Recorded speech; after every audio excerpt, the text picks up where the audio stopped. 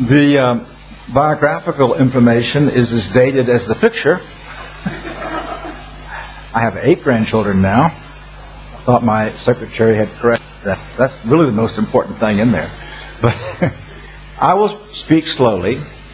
If I say something that you do not understand, interrupt.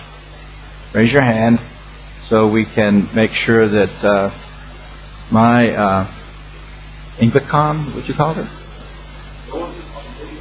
Oh. It is a pleasure to be here. It was a pleasure to worship with you. Our new friend Sean did a paraphrastic translation on his laptop, and I profited greatly from the sermon. And I appreciate it as well, your coming to Christ at the end. This is Pastor Slaubert's topic. I have never in my life spoken publicly on this topic. I have had many of private discussion in my home and in small groups. So this is a new experience for me as well. And then add the cultural experience. This should prove to be a very interesting evening. Let's read from Leviticus chapter 25.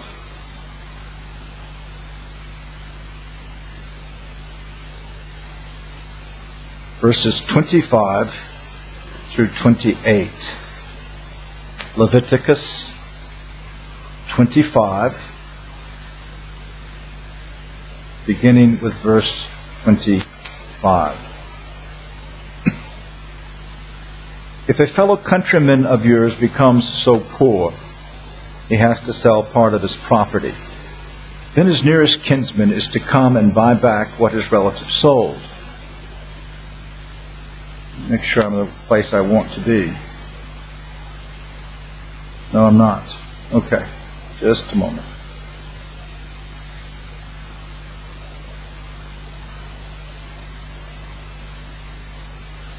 So, verse 39. I'm sorry. Verse 39.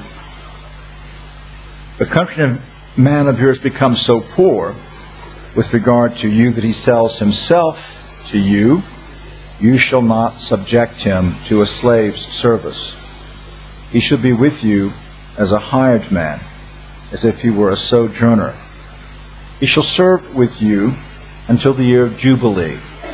He shall then go out from you, he and his sons with him, and shall go back to his family, that he may return to the property of his forefathers. For they are my servants, whom I brought out from the land of Egypt. They're not to be sold in a slave sale. You shall not rule over him with severity, but are to revere your God. As for your male and female slaves whom you may have, you may acquire male and female slaves